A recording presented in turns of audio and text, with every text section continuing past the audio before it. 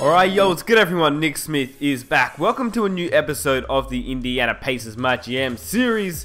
We're up against the Detroit Pistons, and this is the first game that I've played with Derrick Rose. So I'm trying to see what he can do in this episode. And Kenneth Fareed, get that out of here. Kenneth with the block. CJ Miles feeding it up to Derrick Rose, who gets the tough layup to go. But this guy, Derrick Rose, I showed you his stats in the last episode. And we all saw that he couldn't really shoot the rock. Like, he's not that great of a shooter in 2K at all. Like, he has no mid-range, no three. What he does, though, but the thing is, what he does in real life, he's not even that good in real life. But in 2K, he's literally like throwback Derrick Rose. He's like MVP Derrick Rose in 2K. It's crazy. His quickness, speed, athleticism, it's all the same. I mean, just look at this boy, man. Look at, I'm gonna prove it to you in this episode. If you were one of those guys that were like, why did you get Derrick Rose? That was complete nuts. You are an idiot. I'm gonna show you why I got D Rose on this team. And the good thing is, I can utilize George Hill more than I would have without Derrick Rose. Because George Hill in the starting lineup wasn't really producing. He wasn't doing anything for me. He was that player that just got assist, and that's pretty much it. Off the bench, he's like our sixth man now. He's the guy that I look to score and I look to facilitate the ball with. And as you can see, shot clock winding down, PG from downtown. He beats the buzzer and ties the first quarter. So yeah, it's a pretty close game. Drummond, I don't know what he was doing right there, taking a turnaround fadeaway from all the way down there, but he decided to do that.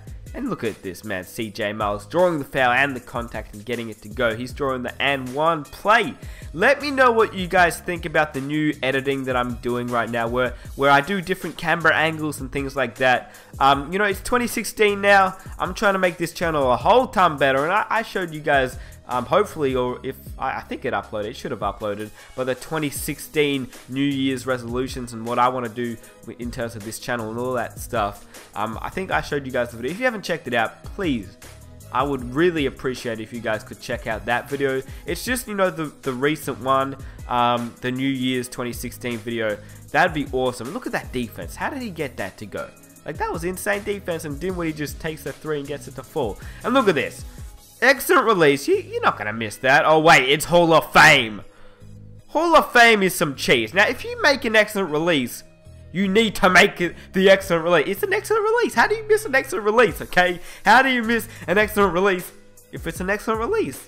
I don't understand that. Look at that pass right there by PG. And that's kind of what I was talking about in terms of editing. Do you guys like that? Or would you guys want me to go back to the original editing where it's just, you know, simple editing and just cutting it normally, same camera angles and stuff? Because it's 2016, like I was saying, and yeah, for the channel, I want to improve on the editing aspect of things, and that's something that I think makes the video better, different editing.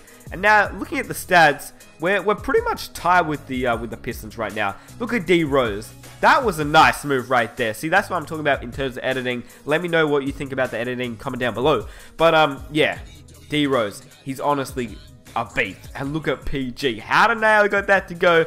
But I'll take the N1. And look at this, man. Look at that celebration right there. That's pretty nice. That was pretty cool to see that. And I'm really happy of the big three with Derrick Rose, Paul George, and Kenneth Fareed. It's a medium big three, as Paul George is, you know, that superstar.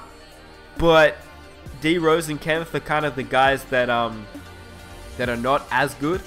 But it's still a big three, I think, in my opinion. And I'm going to utilize D Rose way better than the Chicago Bulls are utilizing D Rose, because it's 2K, obviously. This is what I'm talking about.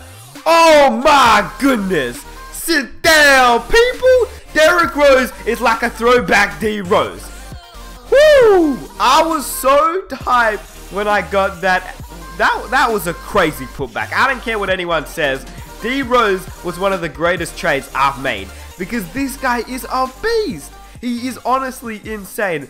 And the thing is, we're still down 2 points to the Pistons going into the last quarter. So here we go. D Rose gets the block right there to start out the fourth quarter.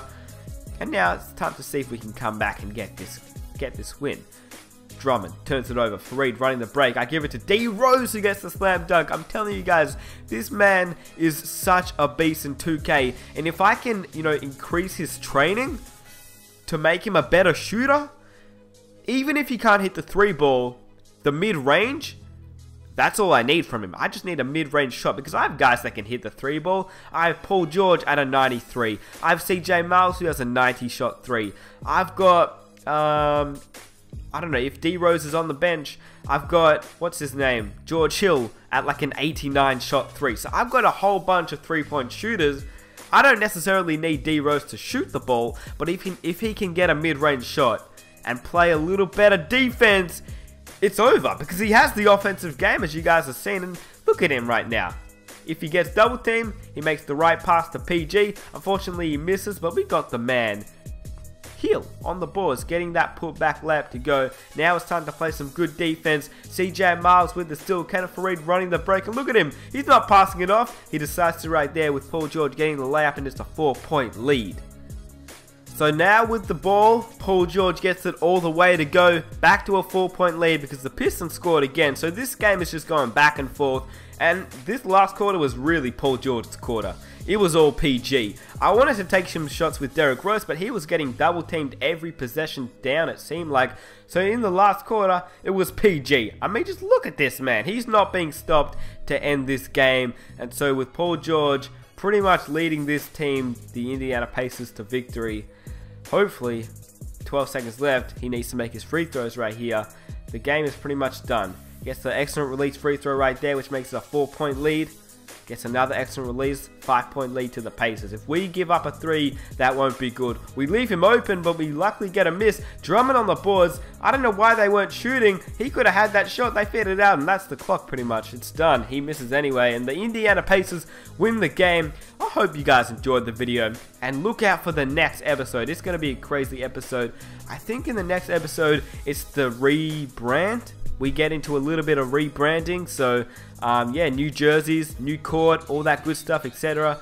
Paul George, I told you in the last quarter he stepped it up, but D Rose dropped 22 and 10, only missed 7 shots. Great game from you know, Paul George and D Rose together. First game together, and this game really showed that they can work together as a team, which is awesome. Yeah, but I hope you guys enjoyed the video. If you did, leave a like. I really appreciate all the likes that you guys show on every video. But yeah, let's see if we can reach 600 likes for the next episode. And yeah, watch the New Year's resolution video. I want to see what you guys think about that video in the comment section down below. I'm out. Peace.